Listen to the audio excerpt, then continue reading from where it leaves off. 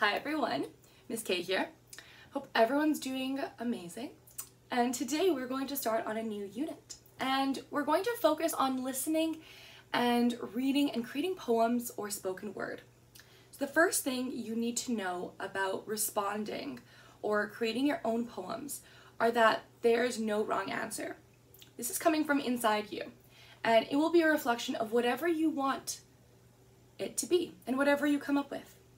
I want you to first listen to the poem that I will be telling you and see how it makes you feel. What do you notice about the poem being read to you? What emotions come up? What pictures come to mind? Are you ready? Now, here's the poem. It's called The Sound Collector. A stranger called this morning, dressed all in black and gray, put every sound into a bag and carried them away.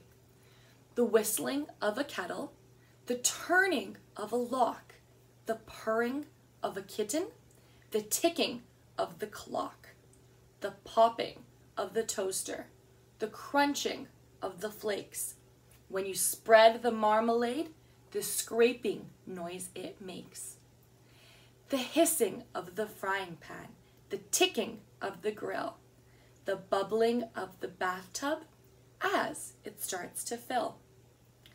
The drumming of the raindrops on the window pane. When you do the washing up, the gurgle of the drain.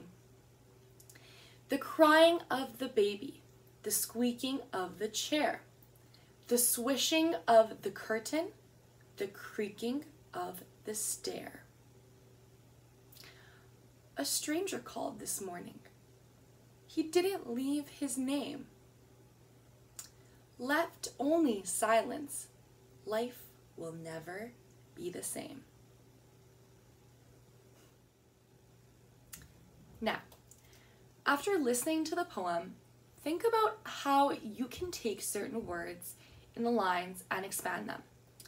Instead of whistling kettle, turn the sentence into the whistling kettle is like. Like what? What whistles? A train, a bird, wind? Think about it. See what you come up with. After you've finished rewriting 5 sentences, I want you to write about your life and think of all the sounds you hear. Pick one part of your day. It could be anywhere. In your house, at school, playing outside. Talk about the sounds you hear, like we heard in the Sound Collector. What kind of sentences or even story can you write about those sounds? See how far you get today.